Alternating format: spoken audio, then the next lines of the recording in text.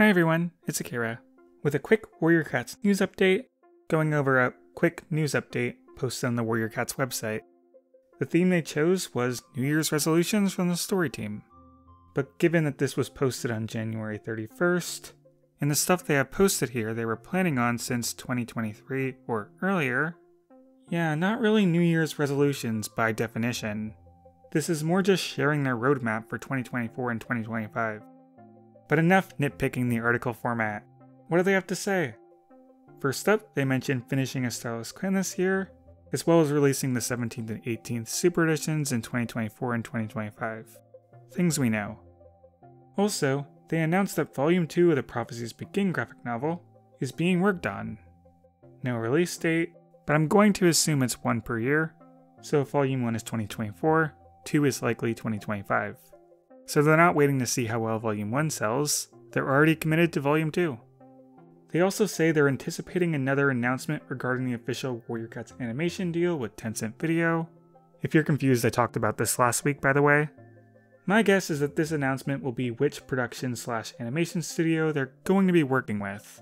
Tencent is just there to help with the funding and distribution. The actual production company is yet to be revealed. They also use two varies to emphasize how early they are in the process. So, we might not see it in this decade, or at all. Final thing, the 9th arc. It feels weird for them to hype it up so early, but here we are. They have already revealed that the 9th arc will be a thing, but now they tell us that they're actively working on books 1 and 2, with one hint about the story. One of the central characters is an old friend whose adventures we've been following since the first Warriors arc. It doesn't say if they're a point of view cat or not, just central. So it could be something akin to Sandstorm's role in the Apprentice's Quest, I'm guessing. Hopefully for more than one book though. Their description narrows it down a lot.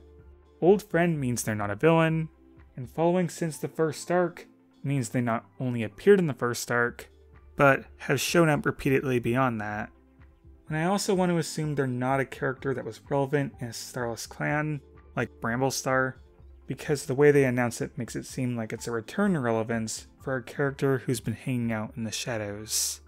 So with all that in mind, our options are Thornclaw, Cloudtail, Brightheart, Brackenfur, Tawnypelt, or Barley. Now Thornclaw would make a lot of sense because he's kind of like a dad to ThunderClan. I'm kidding. It's obviously going to be Brightheart. The Brightheart graphic novel last year was probably a big hit.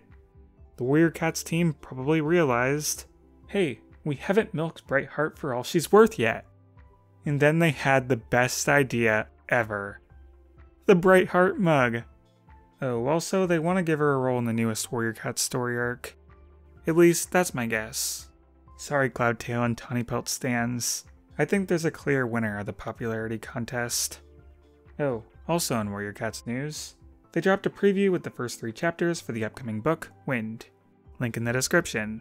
Go read it now, so when I make a video on it, you can understand it. Alright, bye everyone.